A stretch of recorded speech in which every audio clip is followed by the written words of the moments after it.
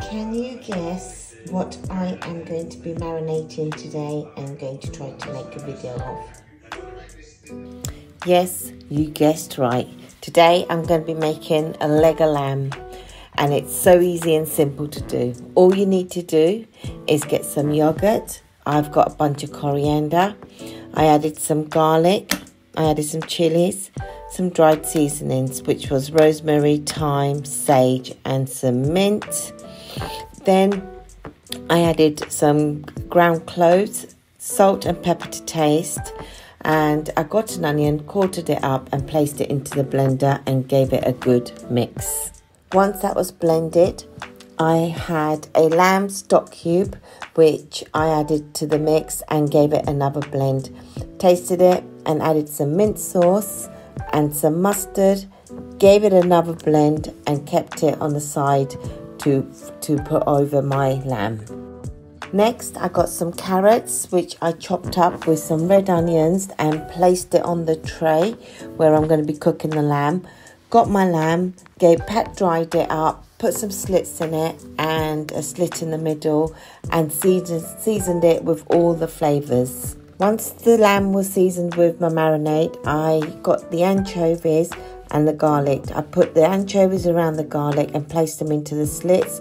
Got my bunch of herbs and put them in the middle. Then I got my mini mySpikes and placed the lamb on there. Put it onto the tray and put some more marinade all over it.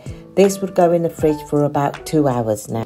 Next, I got my potatoes, peeled them, boiled them, and then drained them. In my tray, I placed some oil, some garlic, and I had this amazing chimichurri sublime butter that I got from one of my events that I used, and put that at the bottom and roasted the potatoes.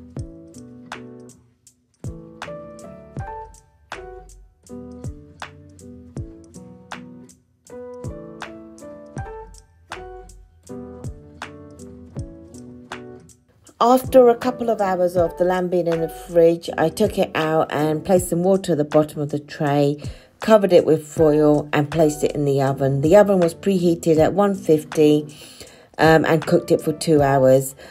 Once the 2 hours were up, I took the foil off it and let it cook another 30 minutes so it gets nice and brown for 30 minutes at 180. So now the lamb is perfectly cooked. So I've taken it off the tray and put it onto another tray to let it rest.